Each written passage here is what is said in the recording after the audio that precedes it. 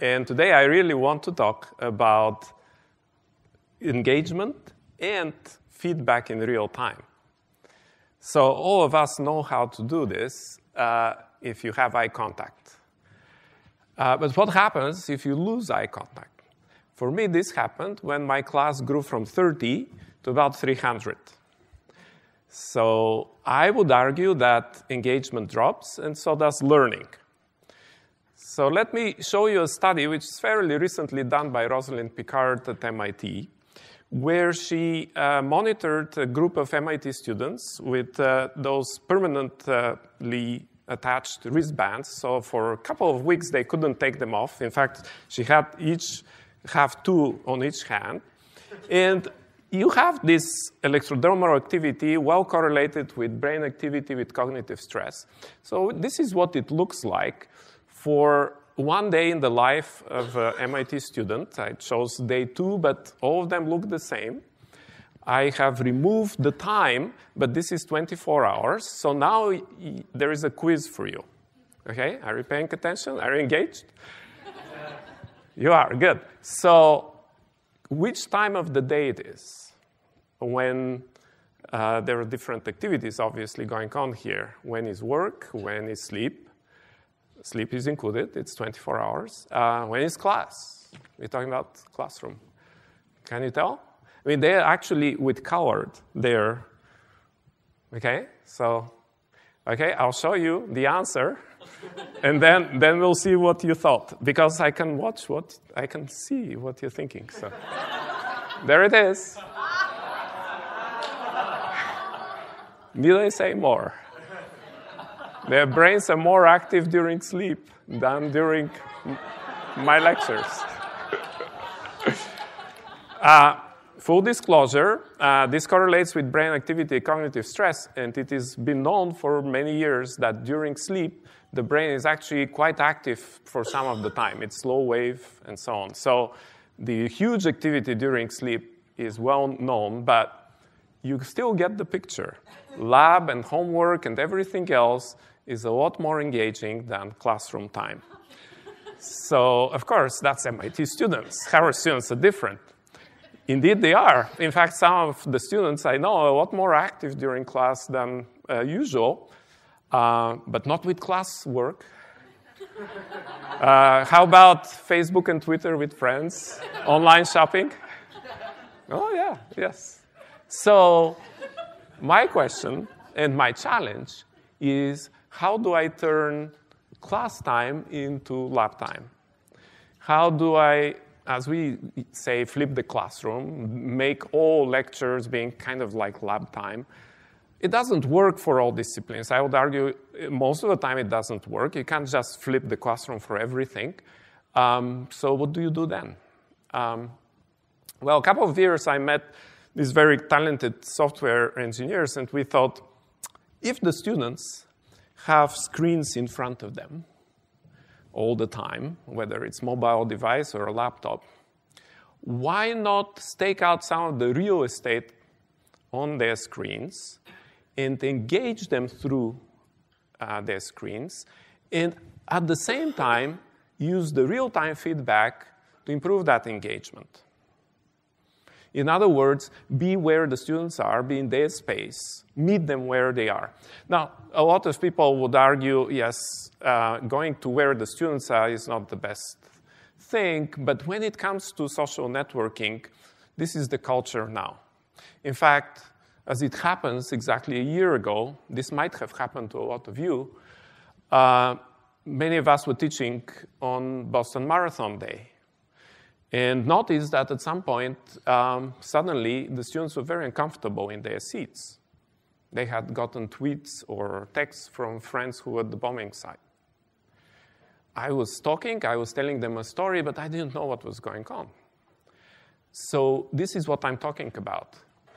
It is a world in which people are much more connected, and it is important to stake out times in which we are not connected and we pay attention. But we have to offer something to our audience to get that back in return. And what we can offer to our audience is the ability, through their screens, to have an archive, for example, to be engaged in the class through the modes of engagement which they're used to. Now, the new generation is actually always lived in those modes of engagements. So, for example, one of the things you do, you create in your class a situation in which you manipulate a 3D object. I teach stars and planets, so that will be a planet. And maybe at some point we can push the button and see some of that here shown on the screen. So in that manipulation, I'm manipulating, they're manipulating, they have their own ability to change and understand what is going on, and archive it. Keep it for when the time comes for exams and they have to study. They'll be able to go back and find all those things and mark them. For me, that's important because I actually can do it, but also do it online. It doesn't, I have to port this to edX, for example.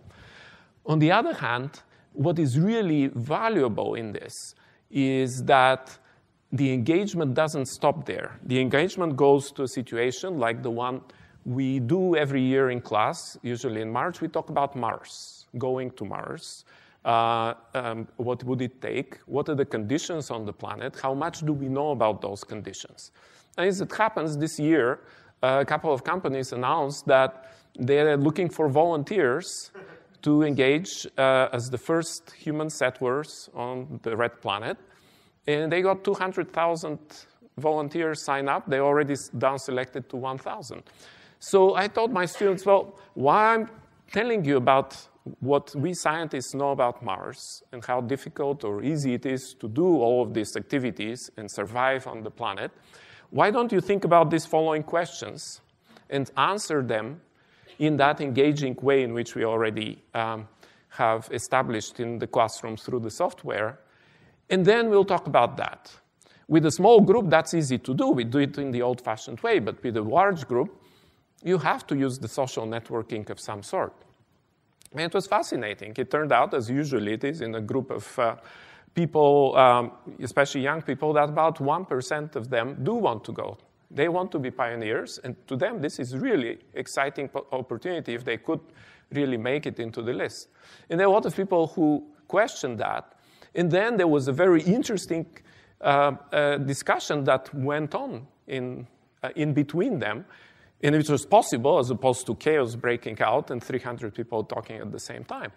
But, you know, what they really valued, I realized, is the fact that a lot of them could do this anonymously. They didn't have to raise their hand. They didn't have to say what they thought in front of everybody until they had thought about it more.